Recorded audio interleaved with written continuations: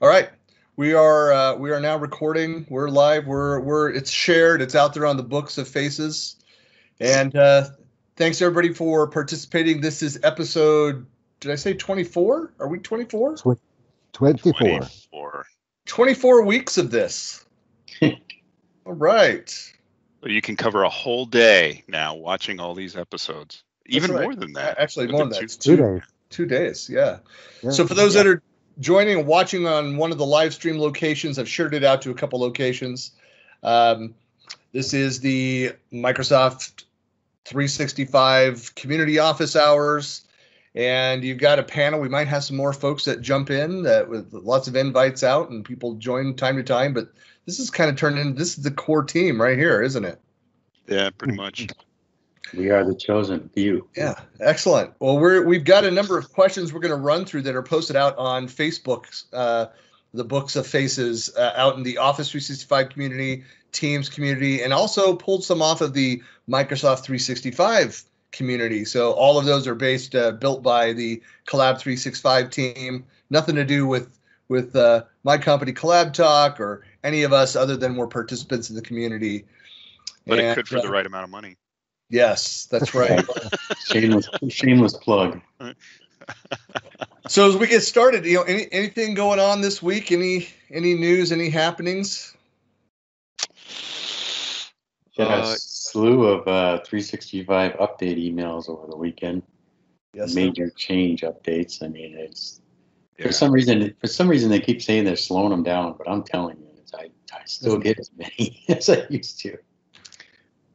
Yeah, I've got admin messages now popping into Outlook that I didn't have before, don't recall seeing. So, I mean, like in a side panel. So that's starting to fly out, which is actually one of the wishes I've got is so users would be notified a little more proactively about service interruptions. To have that fly out panel in Outlook is pretty helpful. I don't know if they're just targeting admins. That's my guess right now, but they talk about 3%, up to 3% of users may be affected by this. You may see this, so it does help.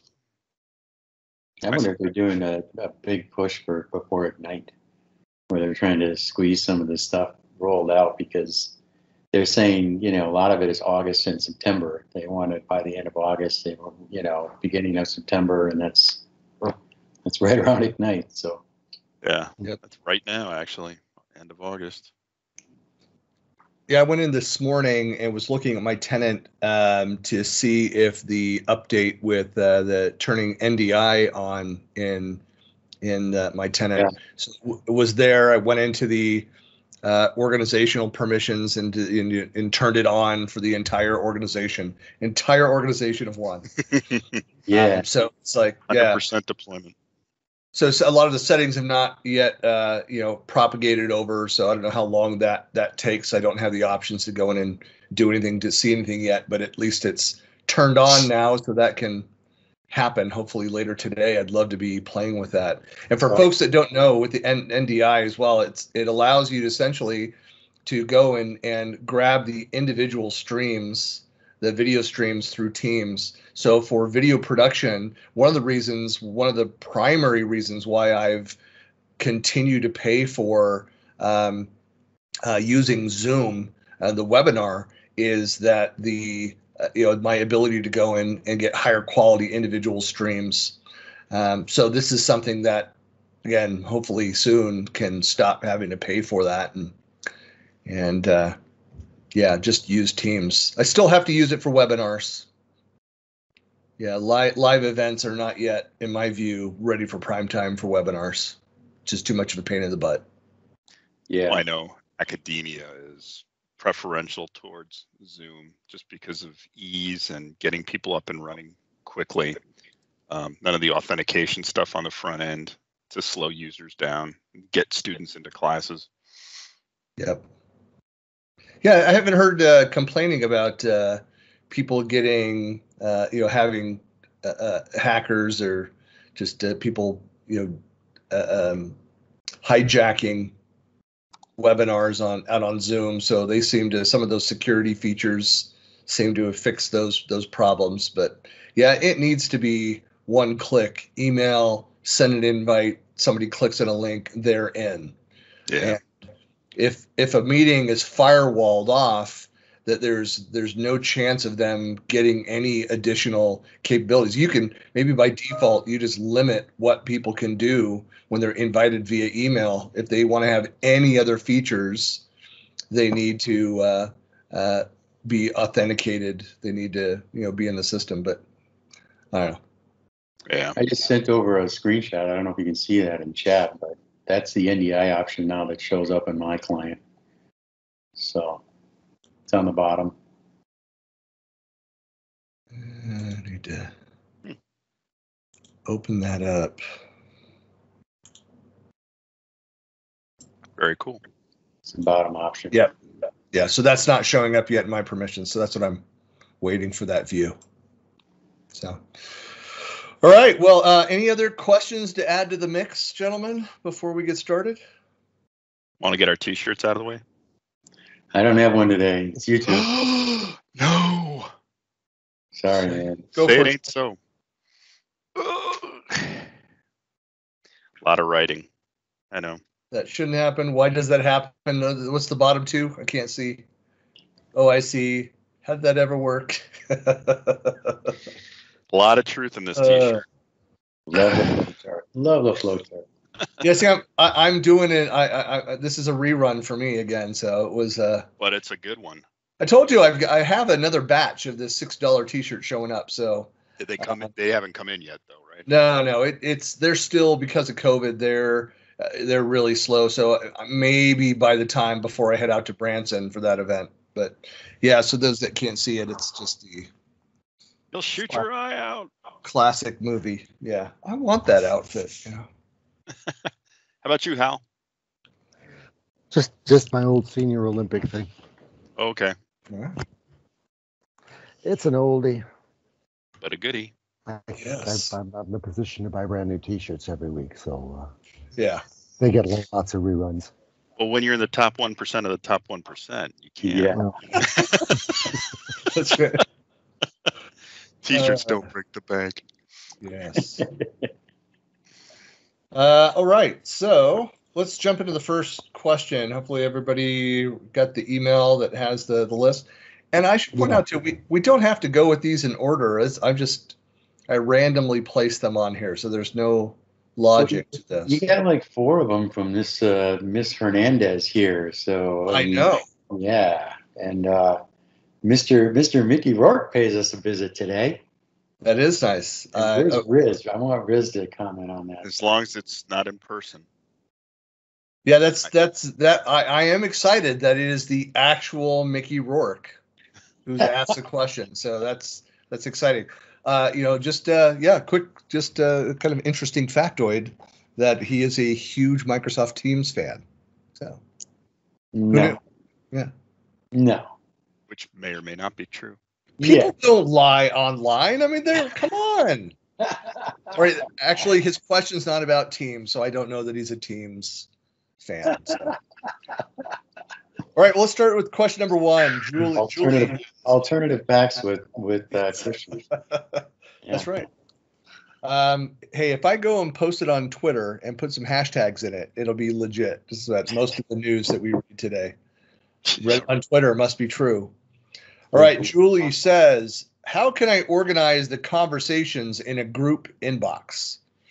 We have no functionality to create subfolders or categorize items. The team is needing to organize their group folders. What solutions have you all used to organize these? Have you guys played with that at all? No. no. I haven't. You, Christian. Yeah. No, I was hoping you guys had some other solutions. I believe it's just the in Outlook. They show up the way that they show up. Let me go down to it. And Well, in Outlook they do, but the Outlook web, I think you can turn any mailbox into a client threaded conversation or a threaded conversation. Any mailbox can be the right mailbox. Yeah, but I think in the web you can. I don't think you can do it in full Outlook. Ask your doctor if this mailbox is right for you. Well, the one thing that I do, if you are accessing the same groups. You're members of, as we all are, of dozens of groups. And there's Mr. Eric. Ritz. We'll see if Don't he let has him in. more to say on the topic. We need an answer now. There we go. I'll move us to together mode as well on the view. There we go. Oh boy. So the live stream, we're all together, which is so nice.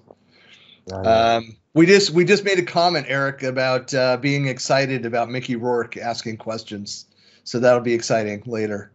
No, I was just saying, as far as organizing the group. So one of the things that I do, while we're all members of dozens of them, in the Outlook desktop client is I have two of them, including this office hours, that I've added to favorites. So it is something that's part of my quick flow, my organization, the groups that I'm most actively going and taking a look at what's happening there. It's at least in my favorites, so it's a quicker filter that I'm not having to scroll down, expand the groups link, and then jump into a space. So, but I don't believe that there's anything else. It doesn't act the same as another category inside of Outlook. But Mike, to your point, I don't use on a regular basis the Outlook for the web to know if it does anything else. Right. I don't know if somebody has that open, can take a look. Can you do any other filtering, within that, or is it limited?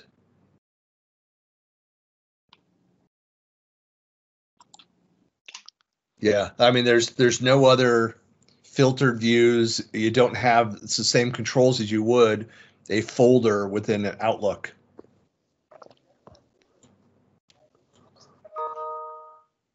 Yeah, I don't know. Yeah, I honestly don't do much Teams administration. I'm a consumer, but I leave the Teams admin to other people. I only really interact where it comes into play with SharePoint. Yep. Yeah, I said that the only other thing you can do is, of course, is search within that. I'm seeing if you can save a search result. I don't think so. Yeah, there's no way to share that or save that as a view. You can just, it's very limited on what you can do with the groups. So yeah, I'm not aware of any other capability to organize your view there. So sorry, Julie. But Julie has lots of other questions on this. Yes, she does. All right, so let's jump down to number 2. James asks, for anyone else that's using the website tab approach to display libraries in the associated SharePoint site of a team, have you found recently that you can't create new files from the new dropdown anymore? And he says, I've had users reporting this and testing it on 2 tenants, and I'm seeing the same issue. You click, say, Word document, and nothing happens. Go into SharePoint site itself, and it works fine. Well, I know that some of those menus and dropdowns frequently suffer debilitating issues, and it makes me think back to the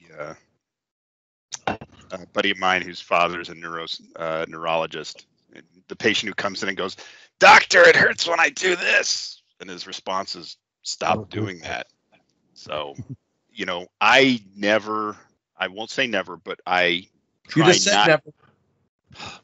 try not to create things in the view in Teams. I'll go straight to SharePoint because when you're moving files, there's an amount of back and forth between SharePoint and Teams that happens. So I would rather just do it in SharePoint and have it work. I know that doesn't answer your question, but you do have a valid workaround here. So I don't know what's going on with that new button.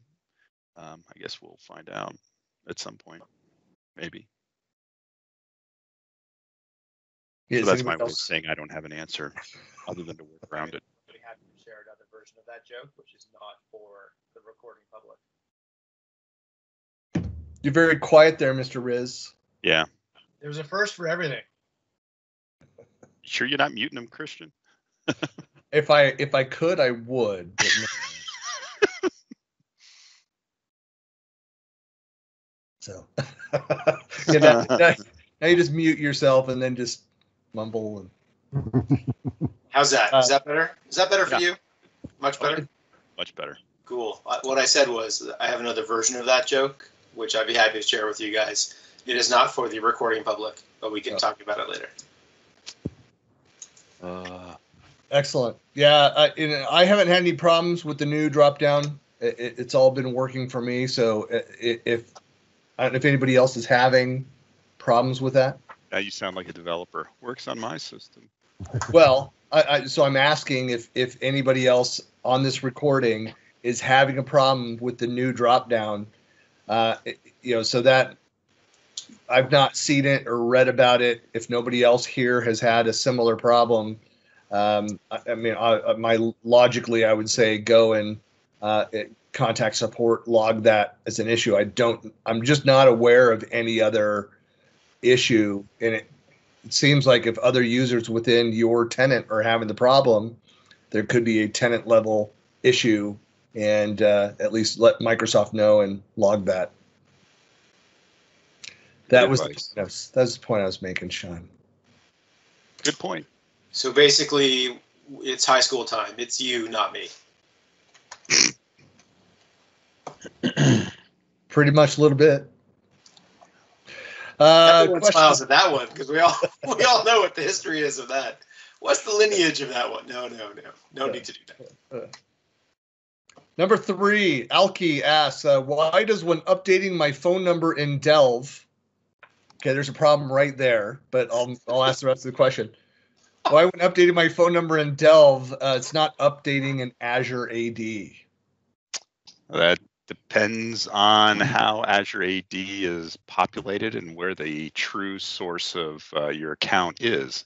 If you're synchronizing from an on-prem AD, that's going to overwrite everything going in there, typically. And why don't you go ahead and illuminate the updating in Delve problem? I mean, it exists all over the place, but you can update in many places in Office 365, but that doesn't necessarily mean they're going to write back to Azure AD.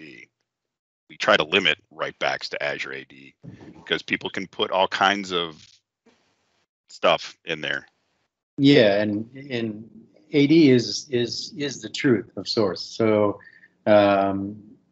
it's the Azure AD, but also, like you said, on-premises AD if you're doing the sync. Now you can modify attributes of a on-premises AD if that's allowed, in the sync. But Azure AD, it's all role-based, so it all depends on what role you play and who. If you update something, it could just show it for you and no one else. Yeah, you would. You probably ought to have a talk with your AD admins, and typically their attitude is reflected in whether or not attributes are written back and things like that. Lots of AD admins do not like information that they don't check or somehow put through a cleaning process to show up in AD. So if you want it changed, for sure, if you're synchronizing from on-prem to the cloud, chances are it's got to be modified there and then propagated out. Wasn't that the first product out by Hyperfish, was essentially putting a UI in the front end of that to allow admins to have a more consistent profile update process for end users? Yeah, they allowed you to do that, but again, it's it depends on whether or not your organization is cloud-based or whether you've got an on-prem directory source. Hyperfish, I believe, would work fine for cloud-based organizations wanting to make changes. It also gave users the opportunity to modify attributes if it was allowed. It basically gave more control over that whole process. I can't speak to the specifics of it, but it was pretty slick what it did. I should point out, so we've got quite a few people watching, and that we're live streaming in a couple different locations. But Abdul, why the angry face? If there's a question that you have, anybody watching the live stream, if you have a question, if we've not given you a satisfactory answer, please feel free to comment. He may not like the answer, which is understandable. Yeah, but feel free to ask a question. I'm sure it's all love coming from Abdul. Come on, yeah. But yeah, save for the angry face. Yes. Yeah. Talk to the angry hand. Tough love. Yeah. All right. Let's go to number 4, to Mickey Rourke. So let's say favorite Mickey Rourke movies or characters. Come on. We're going to answer his question. I think it's appropriate we talk about his movies first. I agree. I think that's only fair. What is it? What'd you say, Riz? I said I think that's only fair. We should definitely be answering that. Favorite movie, favorite characters. Let's go. I thought he played a wonderfully deranged Russian scientist. I think you could put deranged in front of many of his roles. Most of his roles as of late. So, all right. So Mickey asks, folks, I don't believe it's the actual Mickey Rourke, the actor, but I just want to put that caviat in there. Could be. We don't know. We will call him later. We will call him Bruiser Stone. Okay, those that want to pick up on that reference. So he says, I bought a license for Office Home and Student 2019. It does not expire. I had the new laptop at the Office 365 client pre-installed. Can I just log in with any Microsoft account and put in the activation code and it works? In other words, is the activation code connected to the Microsoft account? So some more detail of going in and logging in to that. So you buy a new laptop. It has things pre-installed, but if he already has a license and he's not activated it, I agree. I don't believe that license activates. Does anybody have like a 2001 license they never activated? Is it still good? Is there a dollar value on something if it's, to say that it doesn't expire ever? I don't know if that's true. Yeah, I don't know if that's true, number one, but number two, you can just change the product key. I mean, that's all you have to do is go into the actual, open up Word, click on the left arrow next to File, go to, I think it's somewhere on there it shows change your product key or activate, and then you can change the product key. You put in that new product key, and then you're golden. That's all there is to it. Now, when you're working with subscriptions, they're different because subscriptions are definitely tied to either Microsoft account ID, Microsoft ID, or a work or school account that's created inside of Microsoft. I mean, there's no way around that for a subscription because that's just the way Microsoft does that. So. I've never had any issues activating products with various accounts using a key. But to Mike's point, it's easy enough to change that. And if you can't actually find that in Office from his description, there are tons of links that you can easily find. Right. And what Office will do is Office will keep prompting you to log in. It'll keep doing that, even though the key is not tied to an actual login, but it'll keep prompting you because they want you to log in so you can share and upload stuff to OneDrive and do all that other kind of fun stuff. But it's not necessary. But you sometimes have to jump through hoops to avoid doing it. Microsoft's a pain in the ass that way. Yeah. Well, they want you online. They want you consuming online resources because that's where they make money. I don't know why. We understand. Consumption driven. Yeah. Yeah, I've had. I think we've all been through that experience of going in and updated product keys, and but from the services side, the one thing that I'm hearing more and more, and I think we've answered a number of times through the 24 weeks, where functionality is lost, and it comes back to just like everything in SharePoint at its root, there's a permissions issue. It's the same problem with the licensing. What's happened is that there's something that's changed, that they've they didn't renew something, and so licenses expired and locked certain features, or an admin has gone in and changed the profile. That's happened a number of times with environments. I've experienced that with a couple of my customers where I've had full emails, full logins to their Office 365 environments, and they've gone in playing with the licenses and be like, oh, and Christian, our consultant, doesn't need to have this. You revoked. And so they changed the license type, and suddenly I wasn't able to get access to half the stuff that I need access to. And we're racking our brains, and so now I know just to go back. That's the first place I go and check is like, did you change the license type? Yeah, and you're really focused. I hope we answered his question, but he's asking about any Microsoft account being able to activate that Office 2019. You don't need an account to activate it. Okay, the thing is you put in that product key. It'll say it'll go through activation, but you don't have to log in as an account to do that.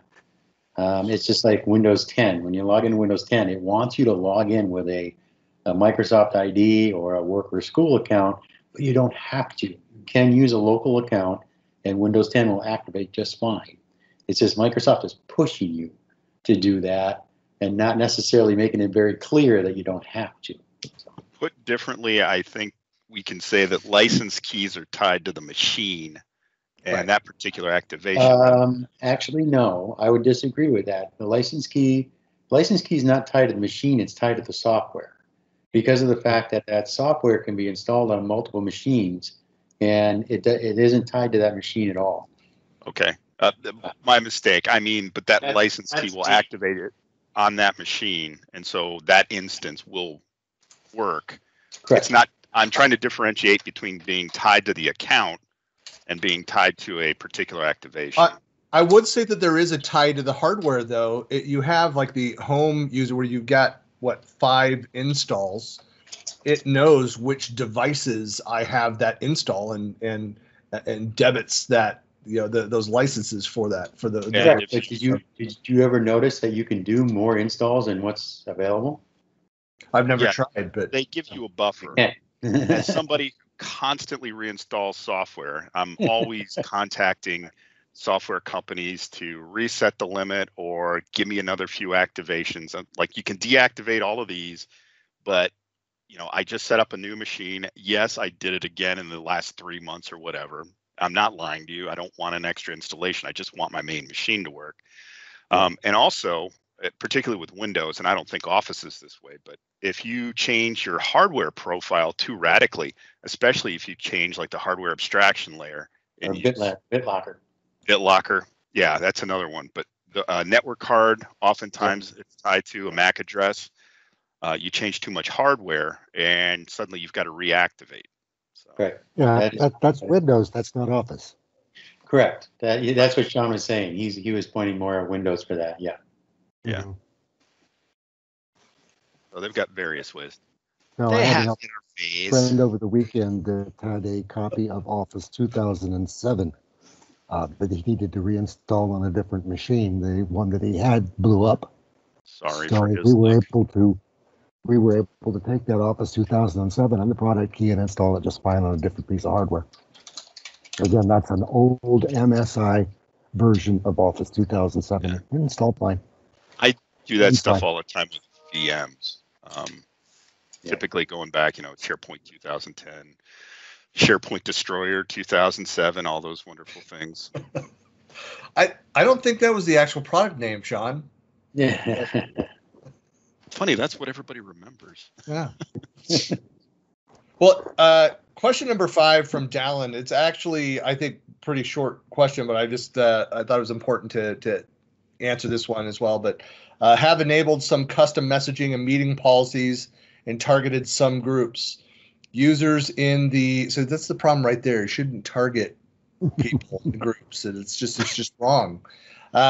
Users in the groups still have the global default policies, and it's been 6 hours or more since deployed. The tech documentation says it takes some time to propagate changes, but is 6 hours excessive?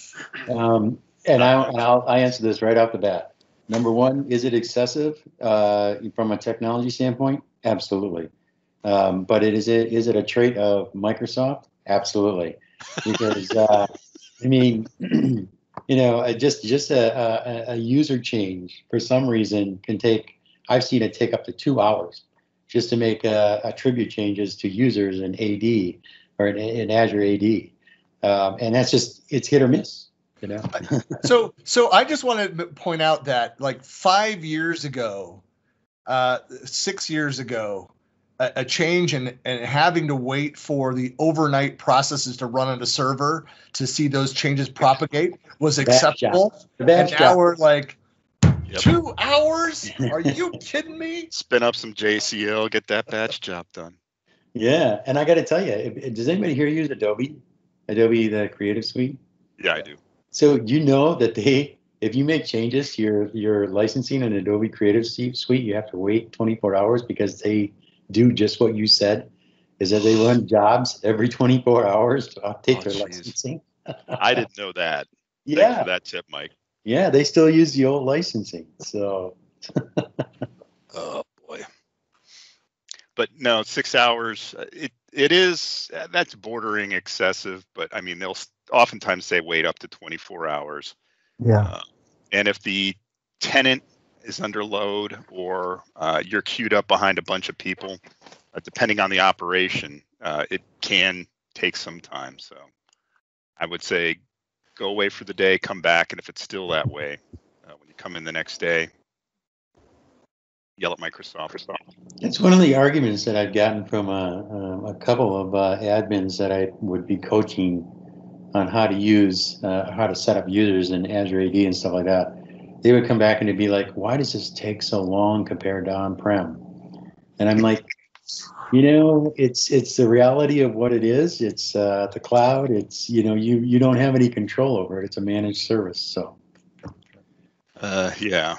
And it reflects something of a lack of appreciation for exactly how many pieces are in play on the back end and services and data centers. And we're talking about replicating things out, and that stuff doesn't happen instantaneously. In fact, when we get things as quickly as we do sometimes, I'm more surprised by that and suspicious than when it takes a while. Yeah, it's all about the instant gratification, These kids these days, they just want things done just like that, Push the button.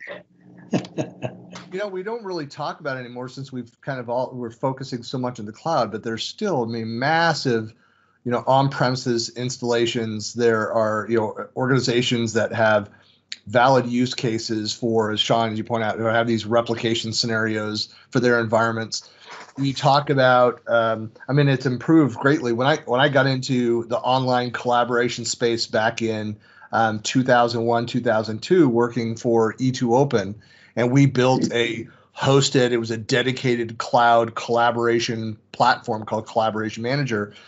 And we were dealing with manufacturing companies and the design partners for products. You think about, creating a TV or a DVD player or whatever, that kind of electronics manufacturing. And they'd have a design firm in Japan and with all their massive CAD drawings and headquarters for the tech company in the San Francisco Bay Area with manufacturing components in Ottawa and Georgia, they just all over the world, moving massive files. And so our expectation is now is I want to be able to do that. I want to be able to move, terabytes of data per day around this. And it's still not realistic with the increasingly large size of these design files. And so it's just, you've got it's a whole nother world that we don't talk about in the office collaboration space, but where there are valid scenarios. WAN optimization is still a thing. The on-prem and hybrid environments are still a thing. Replication happens. Remote differential compression. Yes. I mean, we were talking about, we've talked about previously, like South Africa. We were talking about, was it last week or 2 weeks ago? And there was a question where they're having like performance issues.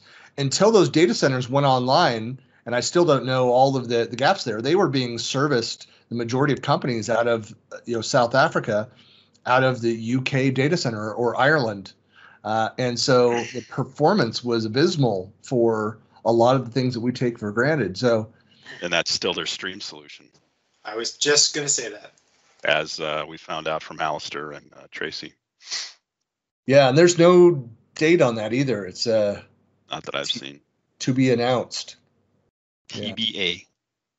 Yeah, so that was a so back in the day, 5 to 7 years ago, a little bit longer for some of the conversations in it, but where we were talking a lot about performance. It wasn't just about, hey, these services are available, but then you also had to look at, how are my teams collaborating? What is the performance like? Is that a subpar experience? Just because you're connected, it just could be an abysmal experience where you need to look at alternate solutions. Oh, yeah. You can't just assume, hey, we all have Office 365, therefore we all have the same experience. It's just not true today. Not yet, anyway.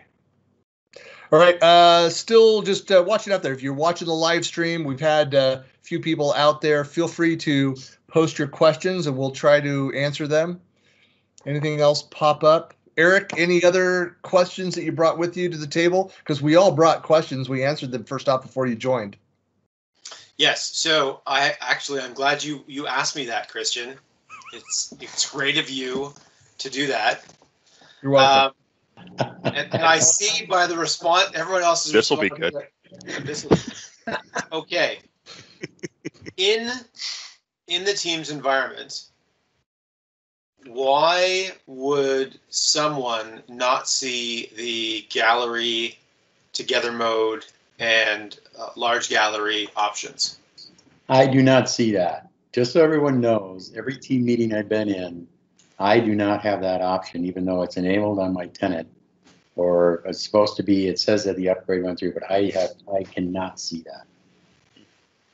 Yeah. So if it, yeah, so it's not a default view that if I turn it on for this meeting that I'm running, everybody doesn't see it. So those that are watching on the live stream, they see the together mode because I'm sharing my screen. So you see my view. So I go up into the ellipses up at the top under more actions, and there I've got the together mode option. So that is, and I've got the dynamic gallery, and I'll switch over to the. So here, I don't have an ellipses. So is that a host thing only? No, you should have it regardless. Yeah. So I don't have it at all. So here's something that's different. When I jump over to other tenants where I'm a guest, I can see the more actions. I have the dynamic view. So here I'm down at the bottom right side of this in this meeting. When the recording comes back, you'll see all 5 of our pictures on there, and it will adjust. But for this, it's a little bit different since I'm presenting. You're seeing my desktop. But that's where you would see, and if there's more than, I don't know what the minimum number is for large gallery, I guess, over 9 or over 7, or I don't know what it is for the large gallery. So you get up to 49 views, so 7 by 7. But that's where that together mode option is if it's enabled, if you have it. Why you're not seeing it? You do have a switch that you have to throw in the client. If you go in, you have to go in this under settings, general. Yep. You will find under the application heading, down near the bottom, there is a little checkbox that says turn on new meeting experience. New meeting and calls will open in separate windows, requires restarting Teams. If you do not do that, you will not have any of this wonderful stuff. Now, yes. That checkbox may or may not be there. It depends on whether they've updated your client or not. And you can throw all this stuff out the window if you're using the web client because none of that happens over there. Correct. You can also throw it out the window if you're using Zoom. So to rephrase my question, Mr. Buckley, if I have enabled everything and come on, Sean, take a drink. You know my goal.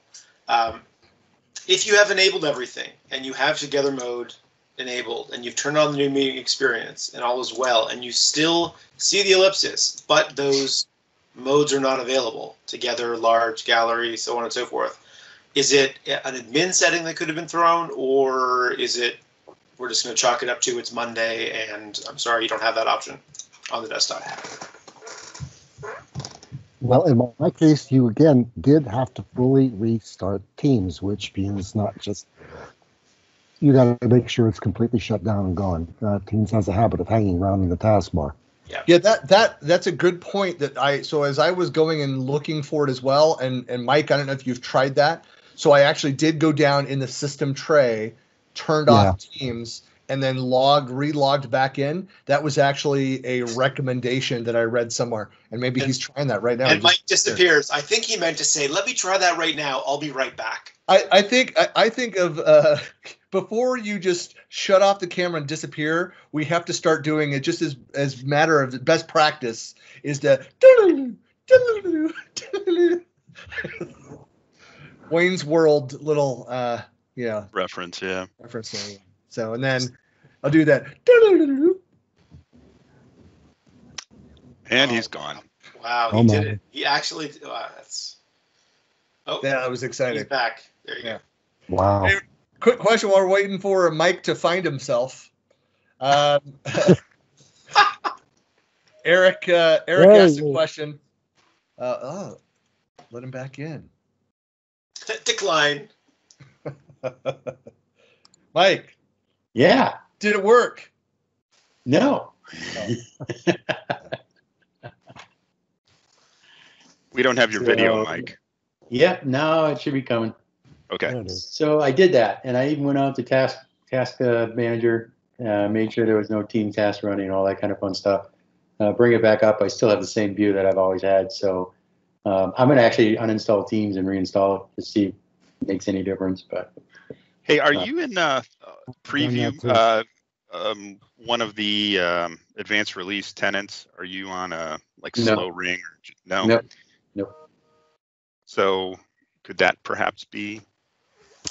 I have no idea. I don't know if this is it? I think that would be an answer to Riz's question then. I mean, if we knew. Yeah. So to add on to that question too, is that I don't know if you guys have seen a difference when over in guest networks, the options disappear in some cases. Yeah. Mm-hmm. So I assumed that was the case because maybe they don't have it enabled for their tenant, therefore I wouldn't see it. Since I just assumed that if I have it in my client for my profile as I move in between, it's my view. Mm-hmm. That preview together mode is my view of things that it would follow me, but it doesn't seem to follow. So let me ask you this. It's always what the tenant tells it to do, or doesn't tell it to do. That's or doesn't not tell you to not do it or not do it. Secretly tell you behind your back. It is your view, and you are entitled to it. It's interesting because essentially, while you were trying to throw me a curveball, the response is we actually don't have a response to that issue. So I'll get back and comment on that later, Eric, whether I have an answer to or a non-comment. Christian has homework, is what he's saying. All right. We appreciate your question, and while we don't have an answer for you at this time, I admire the provide one in future. Let me ask a question related to that. Does anybody turn down the live transcript or the live caption? Yeah. Yes. Love it. Yeah. Do you? Okay. Love it. It's nice. You know what I was thinking about does it also work for those that don't know, you've got the live transcripts. What's really nice about that. So I've not done this in practice yet, but so my first question, does it work in the browser version? No. Okay. So if you are struggling that you've got overlapping meetings going on, have your primary that you need to listen to in the browser, and in the desktop version, participate in the other one with the transcripts on so you can have silently the text. Then you can lose context and degrade your experience for 2 meetings at the same time.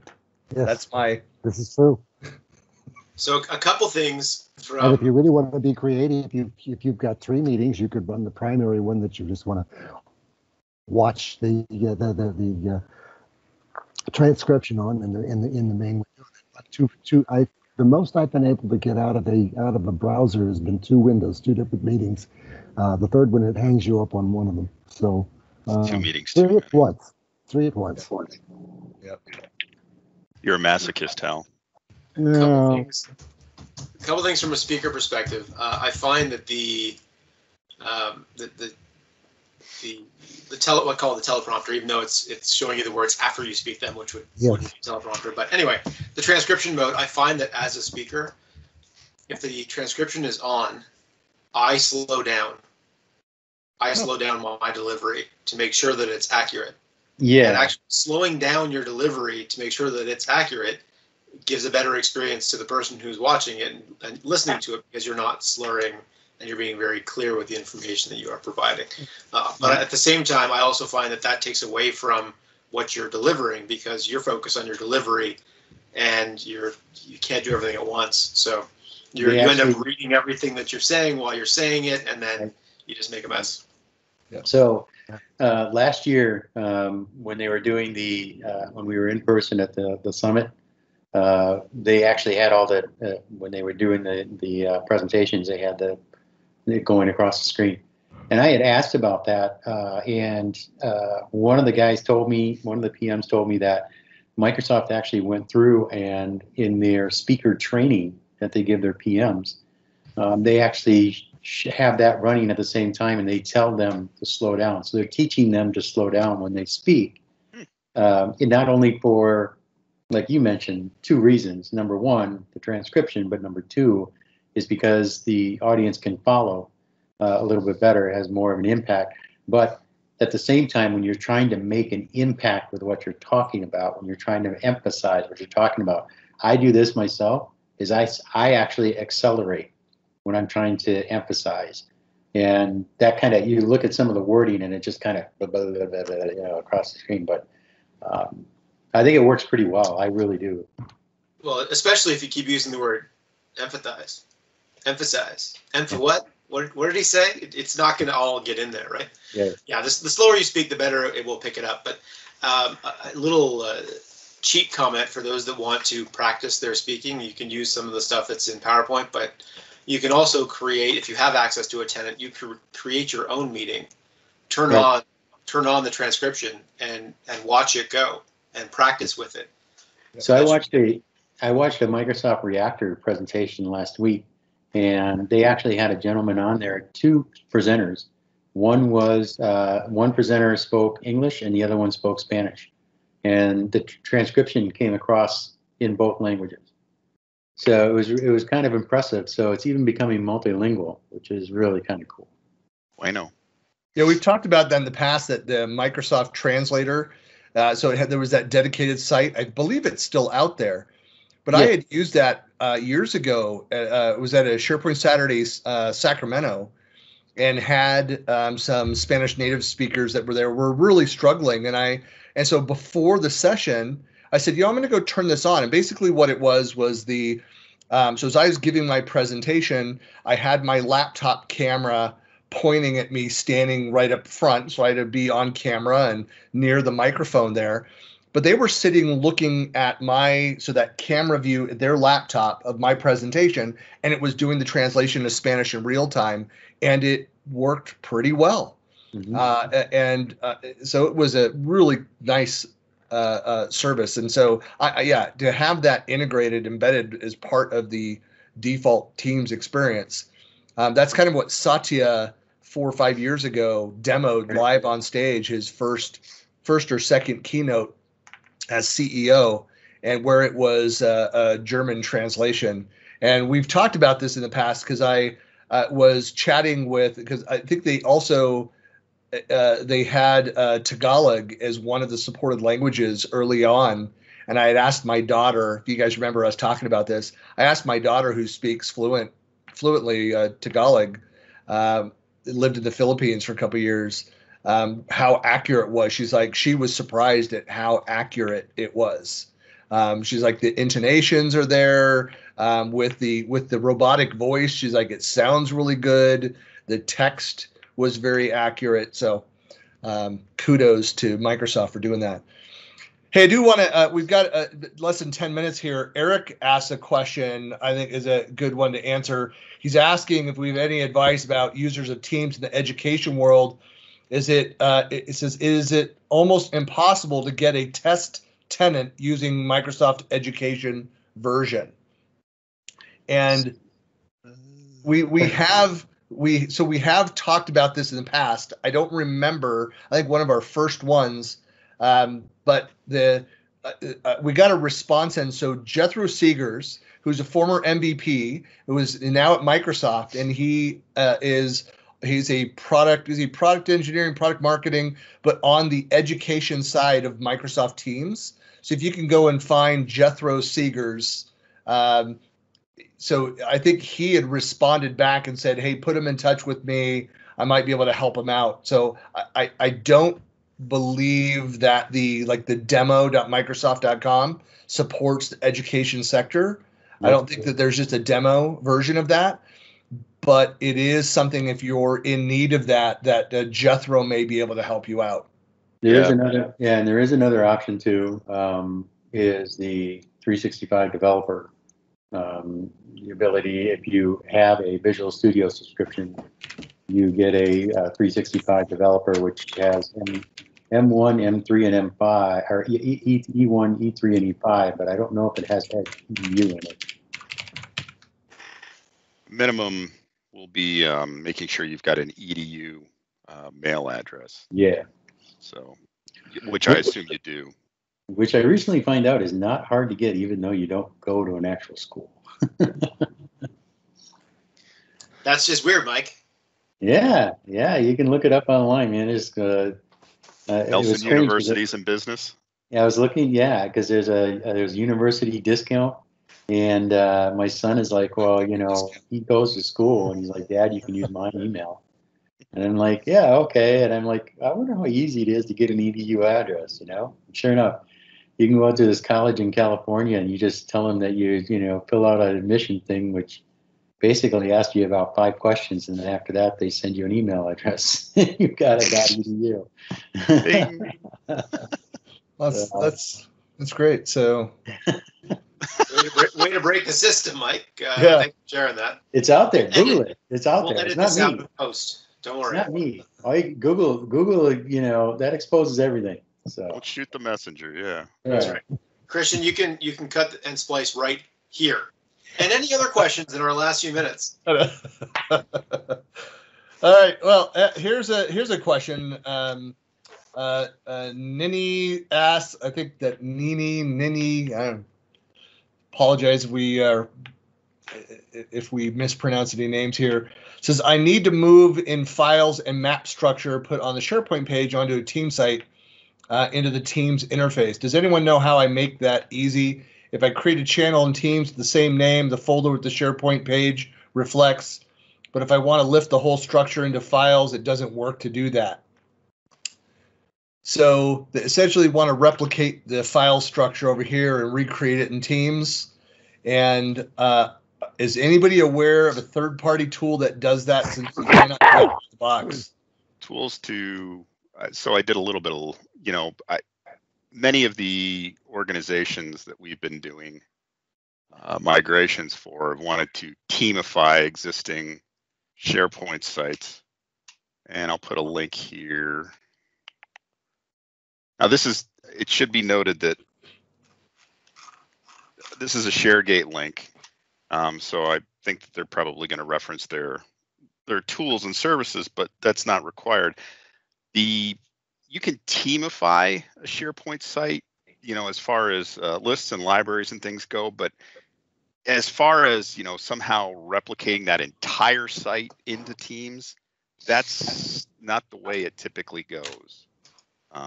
So if you're looking at just, making files and whatnot available in those structures, as well as some of the pages, you can teamify the site. There are other references too. If you look up teamify SharePoint sites, you get all kinds of hits online.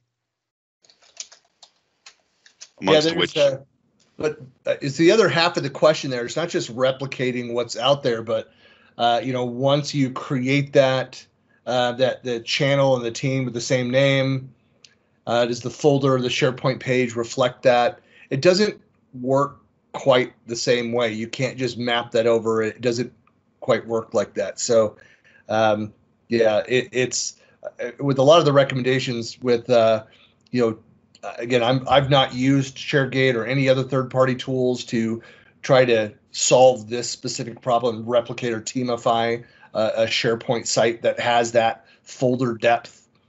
But it's not meant to be an apples to apples. It's an opportunity for you to go in and flatten a lot of that structure and to use metadata, to use tags and other things to not simply, lift and shift your hot mess of a SharePoint site into teams.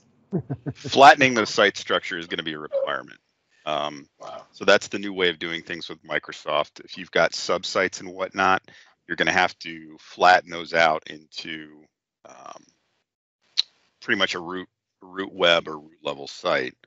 And you can promote subsites to site collections with certain tools and whatnot. I mean, there's ability for that, but as Christian said, it's not apples to oranges, but there is a path there. It just depends on what you've got right now, how tough that's going to be to follow. Yeah, it is apples to oranges. It's not apples to apples. Thank you. Yeah, that's. Anytime I can point out that you're wrong, Sean. That's one time this year I've been able to point that out. So thank you. I'm sure my wife has an easy time of that. I know, we talk. All right. So last question that we'll try to address here. Julie, our favorite, Julie Hernandez, says, I'm curious if Office 365 is realistic to use in place of databases. We're exploring the power. Shh. Just wait.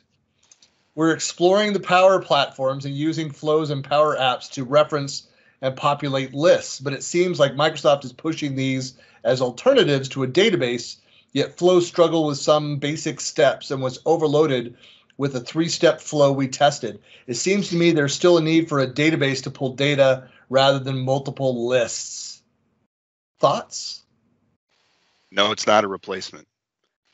Even though lists may give the impression of being similar to tables, they are not anything like tables. If you're looking for relational databases, truly relational databases, third normal form, the kind of stuff you build in SQL, you do that in a database. If you can get by with loose referential integrity, if any referential integrity at all, and you just want, like a lookup column, which just gets you one hop to some related item, SharePoint lists will work, but lists are not a replacement for relational data structures. There are plenty of things you can't do with them, and they do not enforce referential integrity. As you guys all know, I'm still a huge Access guy, so Yeah, that was Microsoft's attempt to get Access services brought you referential integrity in SharePoint, but that was a standalone island. That Access structure was not implemented as a list per se, but rather a single list item. So it was abstracted from it entirely. Yeah. All right. Well, we're right at the end. We're right at the top. I don't think that there are any other questions out on. Yeah, Liam makes a great comment. He says, I think the cloud will go away and we will all go back to on-prem. I agree. Where was the great comment there? Which part of that? I think Liam is very insightful.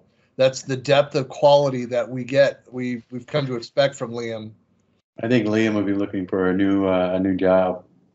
Liam will never be looking for a job. It's the job that finds him. Yeah. All right. Well, thanks everybody, and for those that are been watching on the live stream, thanks a lot for continue to ask questions here. We'll come back. We'll be back again at 6 p.m. Pacific this evening for the APAC half of this. And then I should have before midnight tonight. My goal today is to get both of the recordings up on YouTube before I go to sleep and try and do that on Monday. That's going to be my commitment to try and do that. Pushing the limits, huh?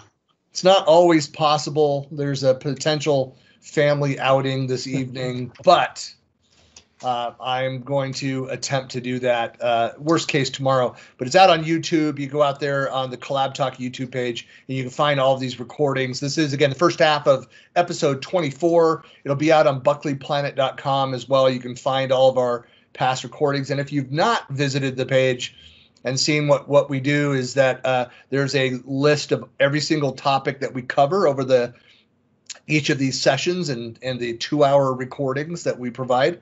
So that you don't have to wade through all 2 hours. You can just jump to the item that you're interested in and go from there. So with that, gentlemen, thanks so much. And we'll talk to you this evening, except for Eric, because he has to get his 12 hours of beauty sleep. At least. At least 12 hours. All right. Not including the time change. Have a good week, everybody. Have a good one. Bye. See you tonight. Dickies. Come on, Link. Where are you? Link. Oh, I'm thinking language integrated query, but that's me. And here we are. This is part 2 of the Microsoft Community Office Hours live stream here, and it's AMA style. Ask us anything about Microsoft products or services. And Mike bailed. And Video wise. He's a talking bubble. That's right. Actually, what happened is, and just so you guys know, is that I did do a reinstall of Teams. Oh. So I totally gutted it, reinstalled it, and now I have Together Mode. Woohoo! Yeah, Awesome. So, well, we're live streaming. I just switched it over to Together Mode as well. So that's all exciting and all that. So, yeah. There we go. Yep. Here we go. All right. So let's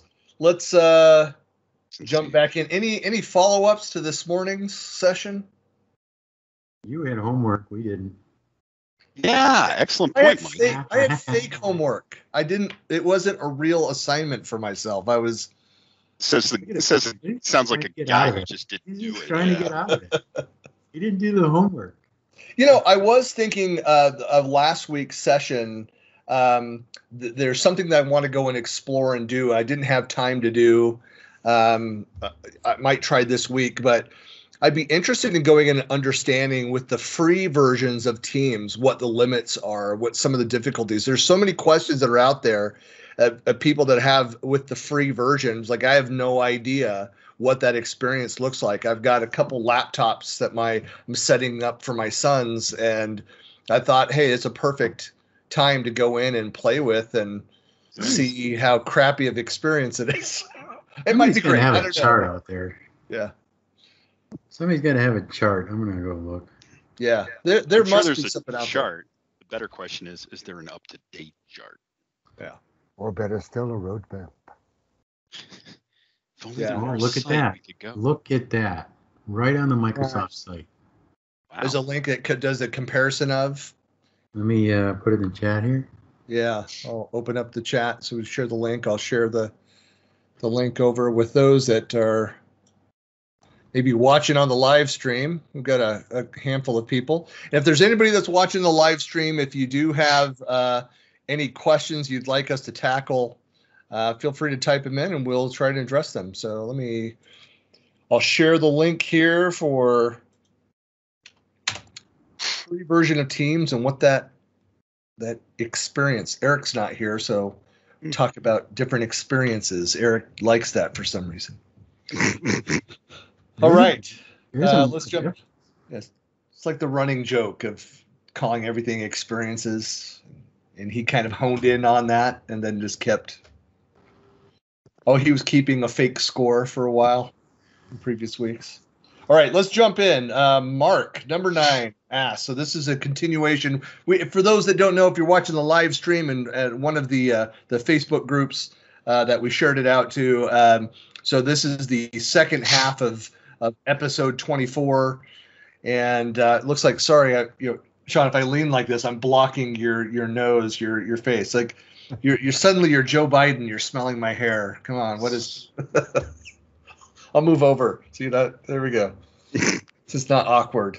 It's not. You're making me seasick. Your camera moves when you move, so it's like, no, don't. Stop. All right. So Mark says, may I ask, how do you transfer the ownership of all teams that a user is managing if that user is leaving the company? It's a good question.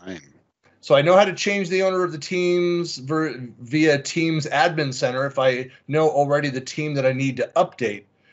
Just consulting if you do have an easier script to fetch what teams a person owns so that they can add that to the standard operating procedures. I don't have a script yet, but probably be easy to put together.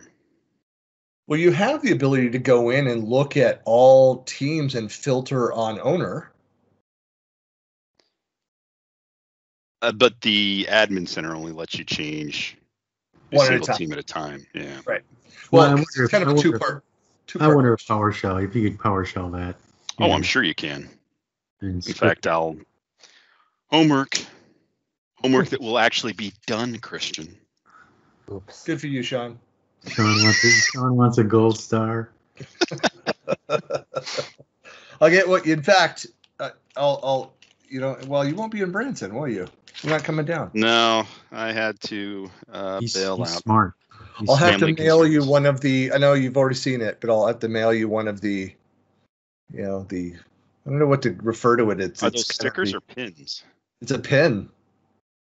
Wow. So it's a little ceramic thing. It has its little plastic covering it, so it's shinier than this. But do moderators get those? I can send you one. I was going to say, if you're going to be moderating all day, Mike, I think you're in a position to at least demand one. Offered, but Christian hasn't ponied up, so I don't know what's happening. So I was trying to talk to you before when your sound wasn't on and we weren't hearing him. Yeah, this is true, Mike. It is true. Yeah, about moderating, because for folks that want to, for those that don't know, so I'm helping Mark Rackley organize volunteers and things around the North American Collaboration Summit, which is happening the last week of September in Branson, Missouri, and we're looking for moderators that will. We've got morning and afternoon sessions, so it's kind of 3 hours and 3 hours. And we need people like in the rooms themselves, so in-person moderators as well as online. If somebody shows up and will moderate half a day, they get a free ticket to the event. It is a paid event. If they moderate an entire day in person, then they actually can stay an extra day on Thursday. All the speakers are going to the what is it called? It's the Silver Dollar City, which was rated the #1 theme park in the U.S. So roller coasters and water park and kind of the best. It's been a pretty big draw in the past. I know J.D. Wade would always go there with his wife. They had like memberships, so his wife would come down to not Branson at that point. It was down in Harrison, Arkansas, where Mark actually lives, about a half hour south. Well, the cool thing about it, so we just went here. My son and I went a week and a half ago to Lagoon, which is north of Salt Lake City, and it's a small park, but a lot of big coasters. And because they're limiting the crowds in the park, it was fantastic. We had to wait at most 5 minutes for any ride.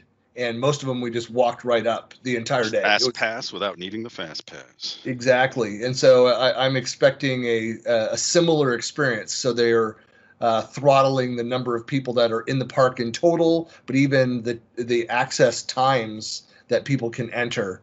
So that should be a lot of fun with the speakers. So anyway, if anybody's interested, drop me a line. If you're moderating, if you're interested in moderating online, it's all being run in Teams, and you got to hit a record button and be there and answer questions as they come up. But then we'll have every speaker that's there in person. We'll have wireless mics, and we'll have a lot of hand sanitizer on. I don't know what else. So, all right. So I posted a link in the chat. It's just to Teams information on the Graph API and Teams access points and some of the REST, the HTTP verbs and what they'll do as far as the REST API goes. So that's for Mark if he wants to get adventurous on his own. I'll take it away as something I try and put together. So hopefully next week I'll actually have a script I can share.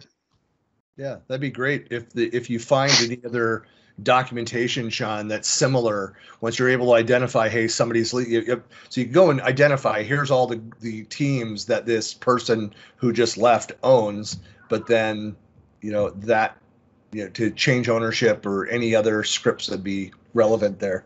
Yeah, well, I mean, if you go and search for offboarding or leaving organization, how do I phase someone out of Microsoft 365? They've got a number of good references on that. How you put the account on hold, how you transfer ownership of the email, that kind of stuff. Somebody listened to some tunes somewhere. Hal dropped off. Hal's rocking out in Arizona. All right. So question 10, Leonard asks, this is a good question too. I'm about to upgrade 2 systems from Office 2010 and 2013 to Office 365. Any gotchas I should be aware of? I'll back up my mail, calendar, and contacts for sure. Does the install automatically migrate them? Where do we start? Well, let's answer the question first. No, it's not going to migrate you, unfortunately, Leonard. No. It depends on partially whether or not this is just you as an individual doing it, or are you part of an organization that's going there, and where does your email reside right now? Do you have an Exchange backend? Is that going to the cloud? Because when it comes to migration, that's primarily what you're going to be looking at migrating. If you're talking the Office client, SharePoint, of course, is a secondary one, but you didn't mention anything about SharePoint, so I'm assuming you're talking just Exchange. Microsoft has made that a lot easier. When they first started doing this, it was really a pain in the butt, and you had to rely on third-party products in order to do it. Yeah. Pretty much. I mean, I remember I used probably more than a dozen times this product called Migration Wiz, and that was the only way I could get a volume of users, 50, 100 mailboxes up into Azure. But they now have the built-in wizard, for each individual user, and you can do it on a per tenant basis as well. You can set the entire tenant to migrate and do that. But there are still some other tools that help, because the mailbox piece, I think, is actually gotten to a point where it's, it's not as hard as it used to be. But when you start getting into, number one, a lot of folks still use, the whole shared folders thing. They still, getting into the SharePoint, getting into the moving H drives or user drives up into OneDrive and all that other kind of fun stuff. That's a major, uplift. That's a lift and shift right there, where, just doing mail, not so much, anymore today. Just doing mail, if he's just updating the client pieces from 2010 and 2013 to 365, and he's not changing the back end mechanisms or anything like that, there's really nothing to migrate, unless he's talking about an IMAP or a POP account. He's got an Exchange account in the back end that's kept in the Exchange service. When he puts in the new client, his whole mailbox will just re-download right into the machine. The thing he's got to be careful of, 365 will allow you to have more than one version of Office on the machine, and you really don't want that. Right. Okay. Also, if they're new machines, make sure 365 isn't already installed. I guess since he's saying he's upgrading, that's not an issue. If he's the only one, I'm assuming, is this for an entire company? I don't think he. I don't know. From this question, I got the idea like 2 systems that have 2 versions of Office. Sounds like real small scale. Might be just himself, 2 machines up to 365. Okay, because one of the problems that the major problems is, and everybody blames it on DNS, but it's DNS, and that's just because if you're moving stuff. if you don't have your domain set up correctly in the first place, it's just going to be a nightmare when you move your mailbox up there or you move anything else up there. So, but even that, they've got some really nice checks on the DNS end to make sure you've got your records corrected. They do, but one thing that I found that people forget about is the Illuminati. It's what? The Illuminati. Don't the listen Illuminati. to him, Mike. Yes. DNS #1 problem. Yeah. Illuminati #2. Don't encourage it. Right. But it's solar flares #3. Sorry. It's the propagation time. It's people don't. I mean, they sit there and they go, well, how come this isn't working? And the thing about it is that their ISP, hasn't made the DNS changes that the rest of the world has. And I've run into this so many times where I would just be like, hey, give it another 12 hours, another 24 hours. Well, I don't have 12 or 24 hours. I got to connect my mailbox and do this. And I'm like, all right, so why don't you try it on your cell phone? And sure enough, it works on a cell phone, but won't work on the computer. Well, because I try and explain to them it's two different DNS servers, two different paths that are being taken. So.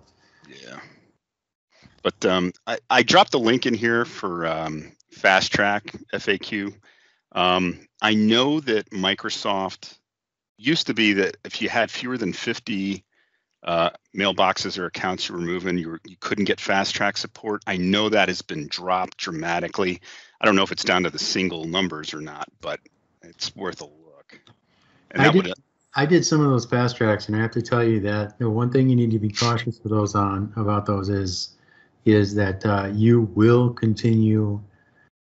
get calls and you will get emails from partners that want you to get your 365 management business and sell you services after you use that service. Yeah, that's true. So we just need to provide one of our partner numbers and be done with it.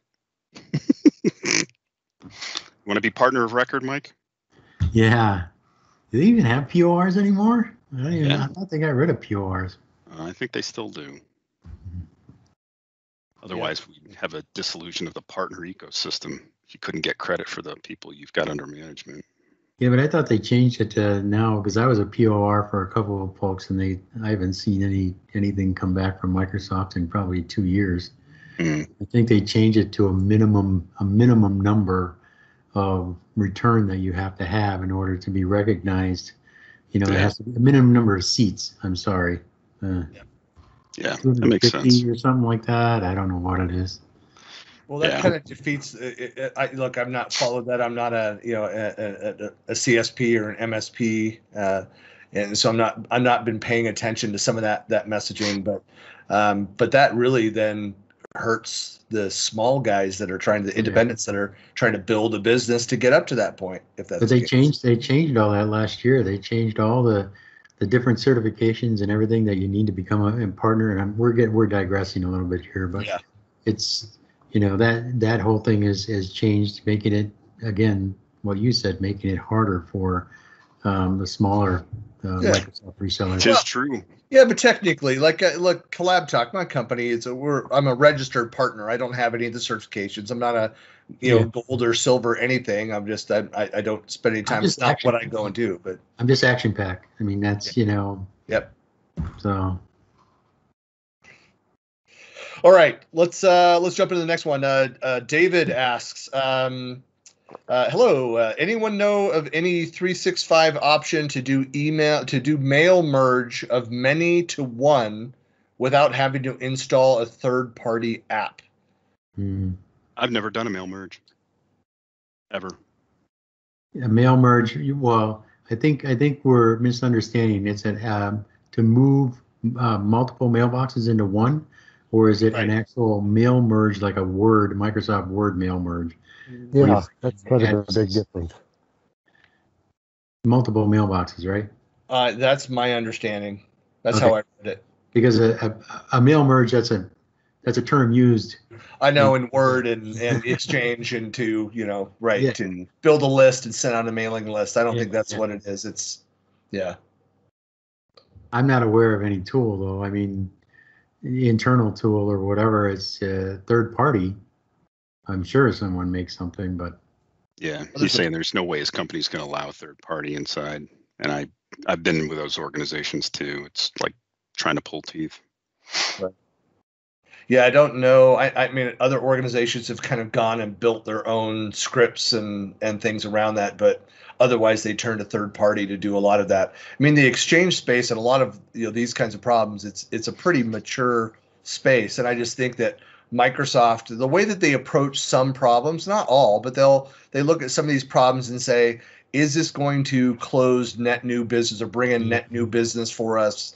Or is it something that is there, will we get any return on going and spending time developing these features? Yeah. And they say no, and it's a low to a non-priority, and they just leave it to the partners to do it. So, yeah, not that I'm aware of. Sorry, Dave. Yeah. All right. Fan favorite Julie here with another question. Julie Hernandez. Best advice to limit access of our IT support team to the HR and finance SharePoint sites while allowing them to be administrators. How do you handle that? Admin roles? Well, I'm happy to take this one. Yeah. By default, SharePoint is going to segregate administration from content owners. When you set up SharePoint, admin roles allow you to administer a farm or a tenant, but they give administrators no access to content by default. A lot of site admins think that they've got access to content. They don't until you set up a web application user policy or explicitly grant administrators some role within your site collection. So by default, as long as that segregation is maintained, you have what you need. Now, the real problem is that administrators can then go and create these web application user policies or make changes that would grant them access to the content. The only way you can combat that is with audit logs. And basically, you have to trust the admins to do their job. Set up some sort of alert or email in the event that permissions change. I know I've done a couple of implementations where IT wanted notifications if permissions changed on any sort of sites. It was primarily Teams based, but those events exist and you can be alerted, and that would be your way to know that something might have changed or that they've got access when they weren't expressly given that sort of access by you or someone else. But I mean, the roles are there by default, and it's only when somebody crosses the line that they get access to the content. Well, you have a lot of small organizations where the administrator also has to have access to that. And that's this, I'll use the G word, that's why you need to review on a regular basis your governance policies, especially as your organization grows, as you expand the IT team. You want to make sure there's the kind of the separation of those, that ownership. If you eventually have somebody who owns that and is kind of your IT person dedicated to your department, and take away that responsibility at the global level. But that's why you need to refresh, assess and refresh that governance plan on a regular basis to make sure that it's still, are the policies that we have in place are still meeting our needs? Are we, and if you're regularly auditing, if you're making sure things are secure and compliant, that'll probably come up in that conversation. It should. Anyway, who has access to what data is an important part of that. Yeah, and there are plenty of permissions reporting tools that serve that purpose of letting you know. But one caveat, Julie, is if they expressly obey that administrative segregation, once you have problems inside the site collection, you're on your own. The admins can't get in to help you unless you grant them some sort of rights. So that's the caveat. Yeah. Which you can always do to temporarily resolve that technical issue and yep, or deal with Microsoft support. Mike, you were saying something? No, I was just going to say I thought that 365 really kind of enhanced the reporting capabilities with the new security center and all that kind of stuff, but also Azure AD, because Azure AD with the ability, what do they call it, the agent. for 365 that goes into log analytics in Azure. If you bring that agent in, it reports on everything that's going on in 365 from an audit perspective, logins, the whole bit. So it just becomes a matter of getting real good with filtering.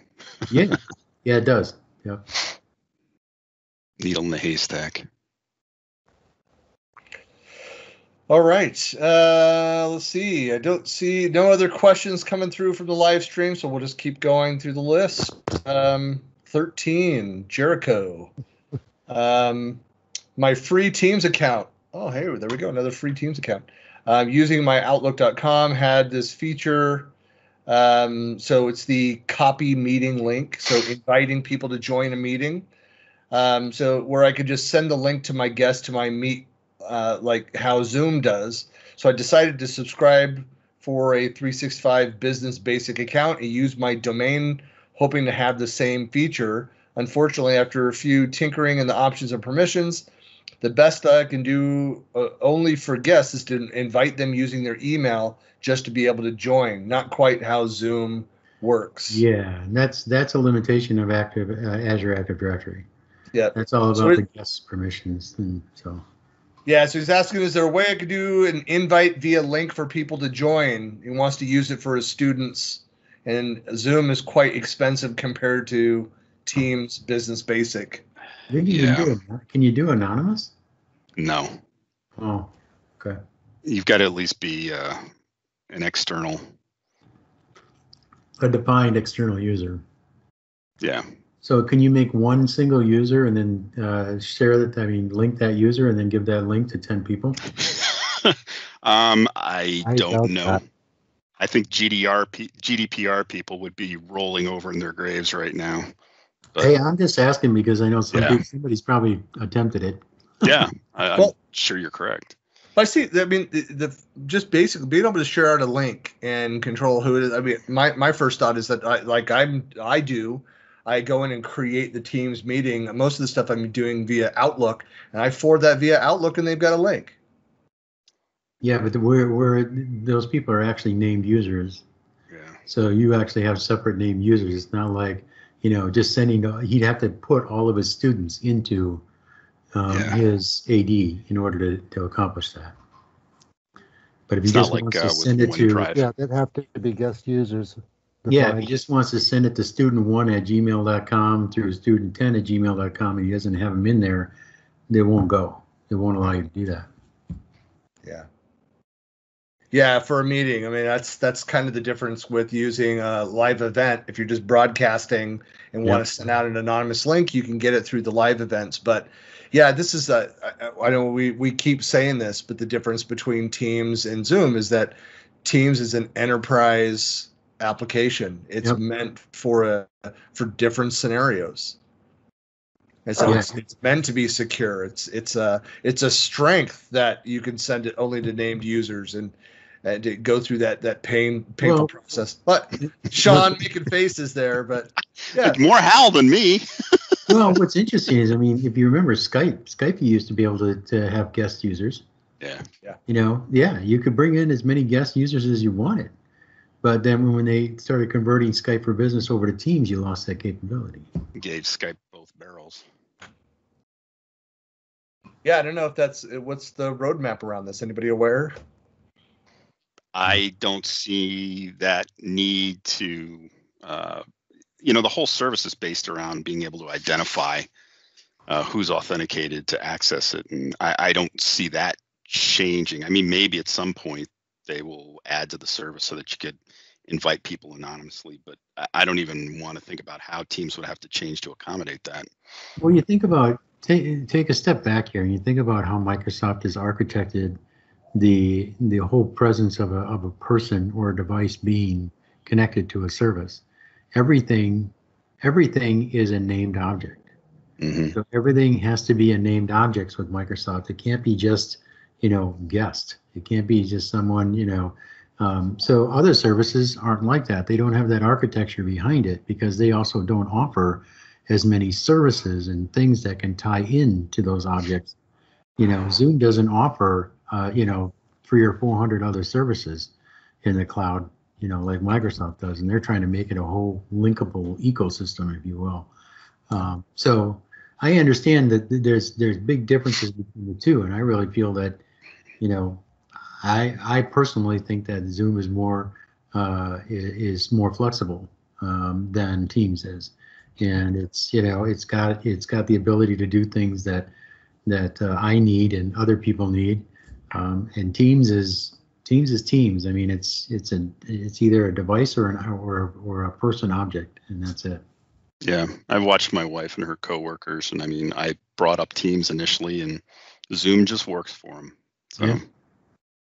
I stopped trying to fight that battle. Yep. Yeah, we've talked about that a lot. If you go and do a search on the 24 weekly, the episodes, and you'll have Zoom coming up a lot. Remember, this is way back machine. How we actually used to do this out on Zoom and share that out there, and we just kept getting grief from people every single week. Using Teams, Christian? How come you're not using Teams? Microsoft product people that are using Zoom. They're like, explain every week. Like, there's a reason why we're doing it. And why are you using Facebook? Why aren't you using Yammer? Back off, trolls. I don't think anybody. I've never heard that one, Mike. Said no one ever. Yeah. Yeah. That's funny. Yeah. It's funny because it's true. All right. Chad asked a question. Is there a way as the admin to be able to view a user's chat history without the user knowing? Asking for a friend. No, I asked that.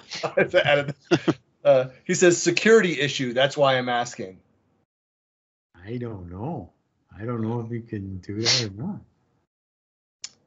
I mean, that's like the old days when you would the email admin would give permissions to open another mailbox.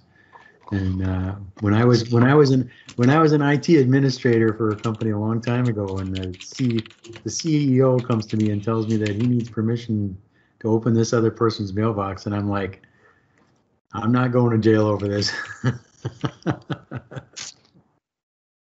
Because you're getting into privacy, and could even be a HIPAA violation. It could be a GDPR. It could be anything. I mean, you got to be incredibly careful.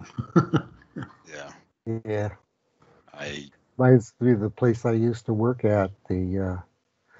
When the good general manager left and the not so good general manager arrived, he installed himself in the root of the Exchange Server mail store, so he could look at any and everything at any time for any reason. Michael Scott, The Office. Go look at anybody's email. My kids just watched that episode. Yeah. No party for you, Michael. Just looking to see where we're up to Julie again. Point person to it, but just to finish this question though. So I mean for a chat versus the threaded discussion. In the chat, it's a secure discussion between the participants, and so it's stored via Exchange folders, and is searchable under those profiles. Can an admin go in and get access to that and save that to their? They have very limited access to any of that content. I'm actually looking for an article on the topic. Send somebody a private message, because there's chat, which is available to everyone, but then you can also send a private message, right? No, the chat. The chat. There's the chat, which is the one-to-one. The two of us, we're the only two participants in that. The conversation that's a channel conversation is different. And that's what the team admin has access to. I guess it's a terminology, because I'm looking at a Teams window right now and it says meeting chat. You can have a multi-person chat that's different from a channel conversation. Well, if it's a meeting chat, though, everybody in the meeting can see it, right? Right, but I could start if I wanted to start a chat with Christian and you right now and leave Hal out. I could do that, and it doesn't have to be associated with anything. Right. I thought it was that was a personal. Yeah, I guess I'm thinking of it from another. So no, so to be clear though, is that Teams and Microsoft 365 is a business application. Therefore, you are not as an individual in that environment, that tenant, unless you're the owner of the tenant. CollabTalk is my tenant. Like, you don't own the content what's in that system. That chat conversation is part of that record. So while they're not able just to go in and look at, hey, I'm going to read through Sean's chats with Mike today and do the Michael Scott follow along, you can go into the compliance center and do the content search and filter and go and search on this. And so you need to be able to do that. If the company is sued, and I need to go in and see if Hal has been talking about his alien abduction, which is classified information, then I need to be able to go in there and search about that. I'm not implying anything. You keep on bringing up the probing, Christian. You got to get away from that. There was no probing involved, as far as we know. That's what Hal tells us. So it was just a straight up abduction. Yeah. Got to say it. Yeah. So to answer that question, it's not just to go into the chat history. So it's a bit more granular. They would have to go and search the compliance center and do that content search to be able to find something. So I don't think that they could just go in there through those controls. I've not gone in and attempted this, but just read through what are the last 10 chat histories that Sean had. You can't view the content that way. It's broken up. You'd have to go in and look at it. Like, what intellectual property has Sean erroneously shared with somebody via chat so that I could fire him? And this opens up something else too, is that it concerns me that a person who's concerned about this and I don't mean to give you any guff about this. Who's the person who posted this? Chad, I don't mean to give you any guff about this, really, but I do, because if you're doing this from a security aspect, you shouldn't even be asking this question on a public forum. Number one, and number two, I mean, this dives into all kinds of legal here, and hopefully your company has some kind of policies around this. Maybe it's just a smaller shop. I don't know, but. There should be a little bit more background on this. Seek legal counsel, yeah. Yeah. Just to know what you can and can't do. Well, and I mean, or what you should and shouldn't do. Once he looks at that, he's liable. You have to understand. I mean, once you look at that, you are now part of it. You are now liable. So if anything goes with that, you're going right along with it. Sean, are you checking out the live stream? Would you stop? All right. Okay. You want me to be quiet? Just say it. Shut up. No. I was just that was good content, but I was just. He's mucking around. It just happened to capture an interesting thing with me cleaning my glasses. No, I'm just I'm excited that our next question is from Julie. Julie. We got to have Julie on the show. We got to get Julie on the show. This is a shout out. Julie, we want you to join us on the show. You've had the most questions. We really enjoyed answering these questions for you. It's the ones that we could answer. And, Sean would really like to talk to you about your SharePoint stuff. Christian would like you to go to Branson and hang out. So join us, Julie. Well, so over the course of the day, these two, part one and part two, 4 different Julie questions.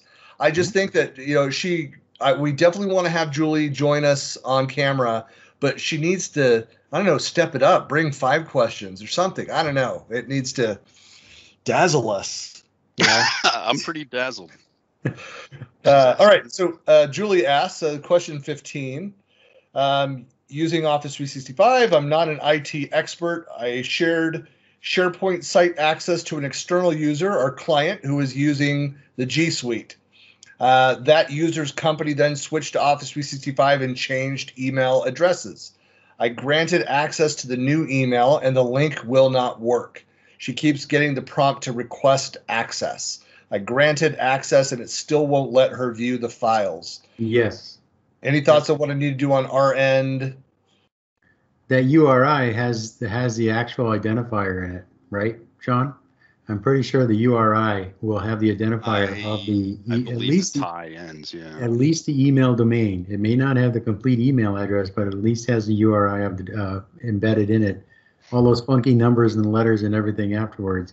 It's just an encrypted, hash of text. And usually, this happens in OneDrive. So if you actually share out a file in OneDrive, it does that onedrv.ms. But if you share it out to a specific user, it adds a bunch of characters at the end, and that's actually identifying, the domain that this person is supposed to click, that clicks in is supposed to have. So I'm betting that that's what's going on. Yeah, I believe you're right, and it's treating it like it's not the same person to the system. So Right. you have to create a brand new link and reshare that out. And our resident SharePoint expert is looking like, yeah, you guys are full of crap. No, I just I'm familiar with the situation, but not so much the specifics on what gets crafted. So what you're saying makes sense to me. I just haven't had the experience to personally verify it. Is all I'm saying. That's why I'm looking sort of flexed. Yeah. And I take this from I work a lot with Citrix ShareFile, and Citrix ShareFile is incredibly secure compared to OneDrive or Box or Dropbox or whatever. And they actually embed the entire, if you said that this person gets access, that entire email identifier is in that URI, and nobody else can connect to that unless they're connecting as that person. So. Yeah, I've run into this problem. It's been a difficulty where, because I have the problem with like my MVP profile, so the email that I use for that is different than I use for every other system. And so as we all do, I have to remember between various Microsoft properties, I have 3 different emails, 2 historical and my 1 current. And so I have to remember which one did I log in for that. And so people will often send me a link to something to the wrong Christian Buckley, some archived, there's no actual profile behind it anymore. Only my email, access gets me into that.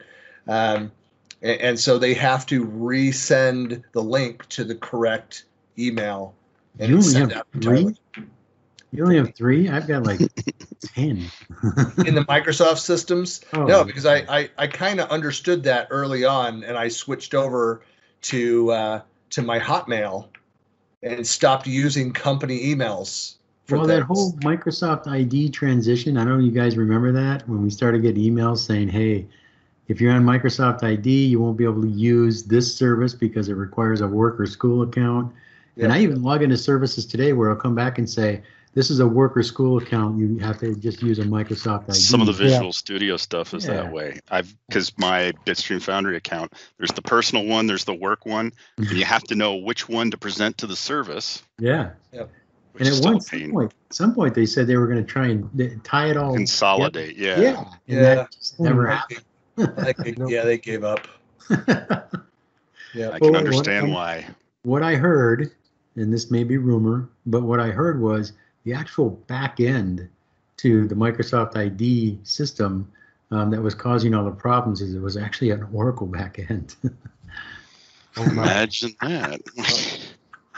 Well, Julie, though, the answer to that, the problem is, yes, you need to make sure that that they're logged in using the new email, but that link that you're trying to use is an invitation to the old email. You have to generate an entirely new link to the new email, and then they have them logged in that way, and they should be able to get in.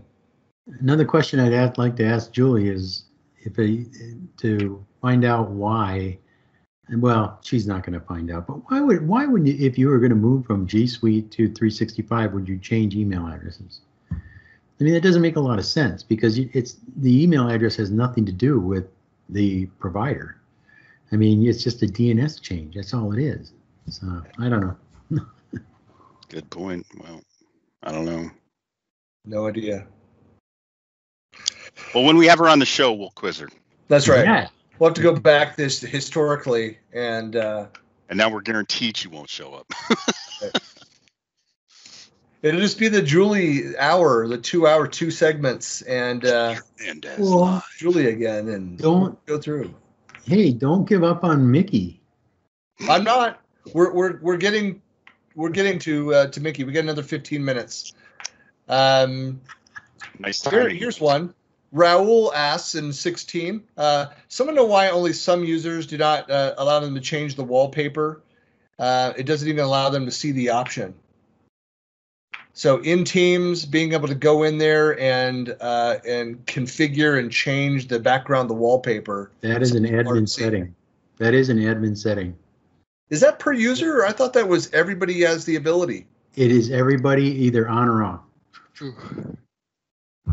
So I know that's an admin setting because I turned it on and off to see if, yeah. And that's per user after that. So your assumption is that this question, I think that makes sense.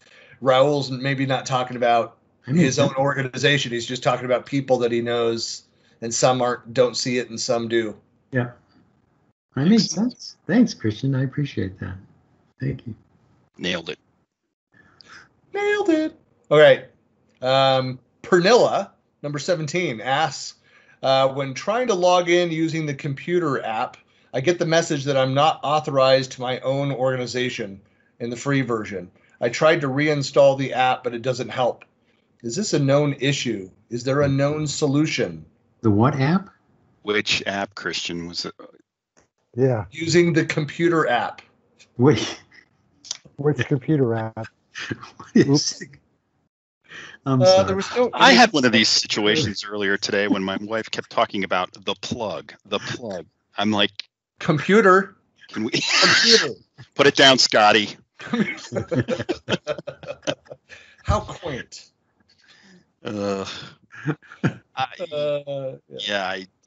Was this nabbed out of any specific forum or list, or like it might be a Teams thing?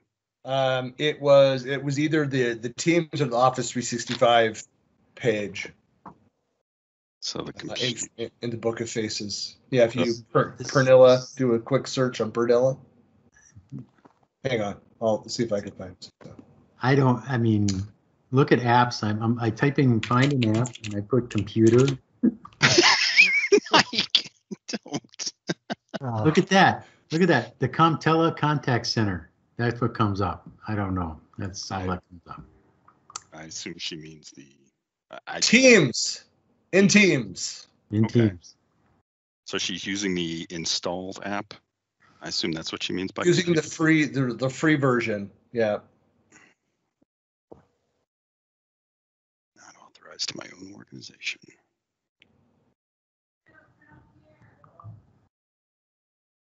Yeah. Well, does she have is her own organization? So somebody asked, so Hassam said, hey, contact the admin. As maybe there's no service license assigned to you. Given that it's a free version, and her response is, I'm the administrator since I'm the only one in my company and I'm using the free version, but use my email to be a guest at another company's Teams and they use the paid version. So, well, that makes sense. I mean, you can have your own. The free version will allow you to obviously connect to meetings and whatnot, but you can't start a meeting unless you got a license assigned. You can't set those resources up in your tenant unless you got a license assigned. Yeah, I think that my understanding, I've not played with the free version, but the free version, it doesn't provide you. But you're going to do that, right? You're going to report back? Eventually, if I do the work, I will. Homework. So my understanding of the free version of Teams was that it allowed an individual end user to go in and participate in Teams activities, it doesn't then give them an entire Teams environment. Is that incorrect? That's incorrect. Okay.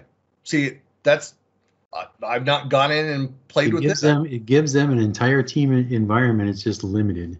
So there are specific things, if you look at that chart that I linked to, there are specific things that aren't available from an admin perspective, okay? But the other things are, reduced. So, the numbers are reduced of how many users you can have and so on and so forth. No Yes. meeting. See, that's news to me. So conferencing. Yeah. So on the admin, if you take a look at the admin portion of it, though, Sean, towards the bottom, it's saying admin tools for managing users and apps.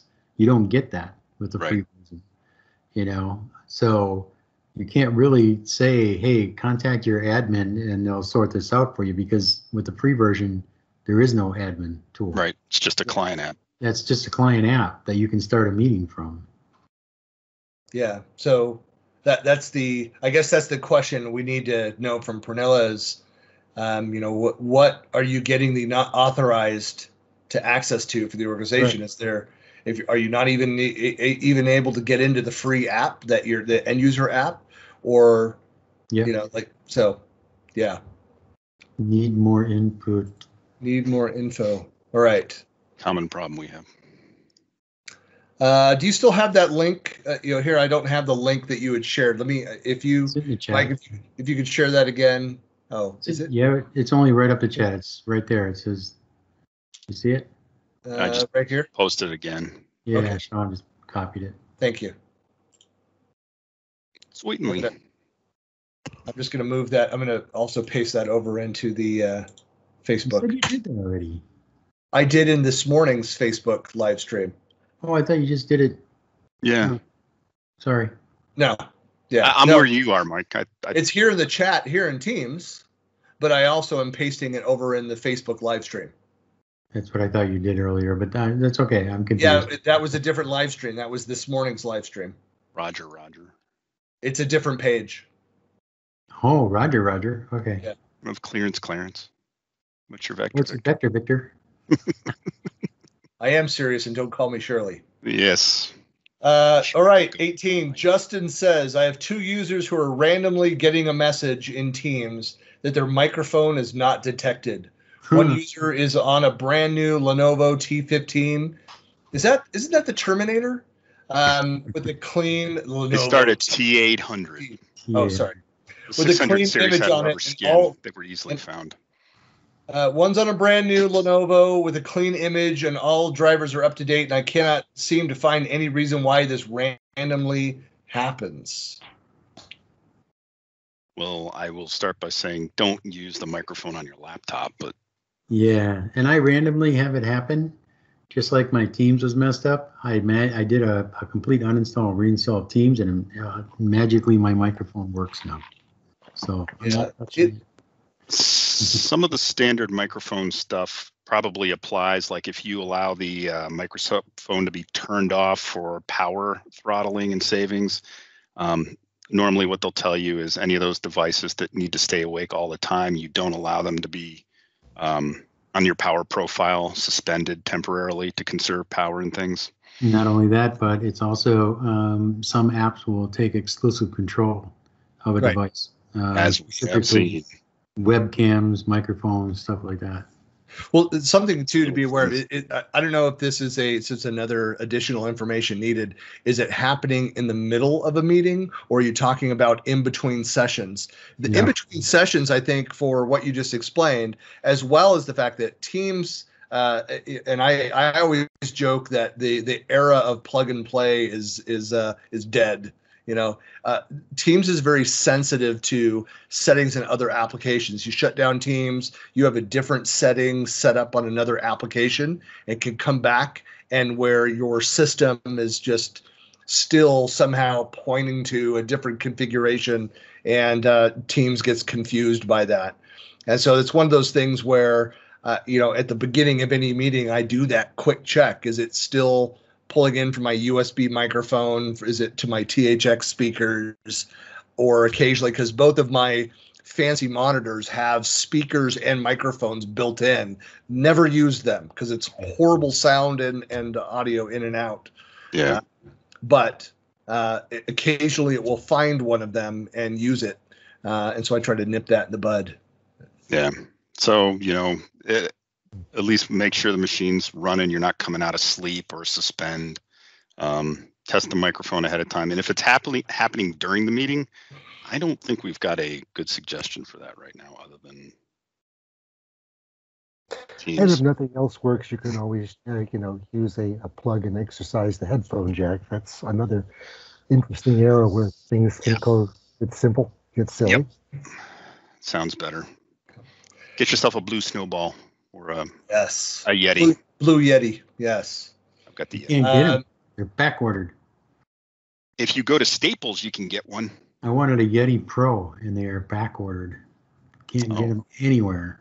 Yeah. It's like the COVID hit, everybody worked from home, and then you can't get webcams, you can't get microphones, you can't even get green screens. I've got a stash, Mike. Make me an offer. Yeah, some of that stuff. I would say that go out and do using buy now on eBay. You can find a lot of that stuff. Jacked up prices. Yeah. Sometimes. Number 19. We're almost to the end. We're almost to Mickey. He's next. Nils Eric says, I bought a Microsoft 365 family subscription today. Is there a convenient way to create a shared folder with all family members so that everyone can sync it via OneDrive on their PCs? Or do I have to manually add everyone via their email address? I don't know how big his family is, but that shouldn't be a big deal to add your family members one by one. Oh. Yeah, and there is no way in 365 family to do that. In OneDrive, you have to add each individual email address because you don't have SharePoint. So you have SharePoint. I shouldn't say that. You have SharePoint. It's the back end for OneDrive, or OneDrive is the back end for SharePoint. So you have it, but you don't have the capability just to add users to it. All right. And finally, let's wrap up on Mr. Mickey Rourke, famed actor, icon, former professional was he professional boxer or semi-pro? Was he amateur? He was semi-pro. Yeah. Okay. He made overall he made something like 60 some movies in his lifetime. Yeah. Yeah, it's a crazy number. It's like he was, even if he was in a movie for a minute, but he made just, the list goes on and on and on. Well, it doesn't go on and on. It ends at 60. So technically that was false information. I almost spit out my water. That would have been bad. Kind of like I did previously. That's the kind of, I do these logic things, jokes with my middle son, my son Nick, where I'll say something. He's like, well, that's really hot. We're like, well, you know what's hotter than that? He's like, no, what? I said, anything with the temperature that's higher than the thing of which you're talking about. I'm surprised you don't know that. And that's like our running joke. Yeah. Anyway, sorry. Mickey says, my colleague created a wrong email for a user. See, that's the problem right there. Don't create the wrong emails. Come on. Yeah. You had one job. You had one job. That's right. My colleague created a wrong email for a user, which she has been using for a while. That's using a fake email. That's like it's against the law. We're not going to make it through this question with the running commentary. So for only this week, we corrected the email. When composing an email to her, the directory shows the correct email. How can I avoid the directory to not display the old email and only show the corrected email? Is it possible? When I go search for her when composing an email to her name, the wrong email still comes up. Well, if it's in the history, it's going to continue to go up. Cache, yeah. It's cache history. Yeah, which can confuse people. This is the case of an alias, the wrong email. It also happens to be the username we use to log in to Outlook on the web. I know about the cross-out button, so to be able to delete the cache in Outlook on the web when composing email to her, but at times it comes back. The question is, how do you remove the wrong email? So it's very simple. I mean, basically, you're going to create an alias with the right email, or there's one already there. You delete you make that one the primary, and then you delete the bad one. It sounds like a technical shell game. All you're doing is taking an alias and making it primary. You can make any alias that you have a primary. Sure. On your account. So that's all you're doing is you're just changing the primary, and it automatically becomes the default email address for you in the address book. Right. Well, unless I should preface that though, unless the address book is on premises and the address book on premises doesn't allow for updates. So you have two separate address books. You can have two separate address books. You can have a gal up in Exchange online, and you can have a gal on premises, which can have two different sets of information if you don't allow them to cross update. Right. Well, and he continues, he says that the question is, how do you remove that wrong email? I think we just kind of explained that. Even in her profile, do I have to run a PowerShell command on the ADS and sync it? Kind of gets annoying seeing the wrong email still. I mean, one, you can't go in and replace the history if those are important history that need to remain. You can't purge that and swap it out. Right. You can clear it from the cache. You can fix it going forward. Make that the primary. Correct. And what I would do is I before you do any of that, create a PSD. Create a backup of the entire mailbox. I know Hal, but you create a backup of the mailbox, not necessarily PSD, but at least back it up. No. I got nothing against doing that. People should think about that more often. Yeah. I just like Hal's correction. It's just cheap insurance.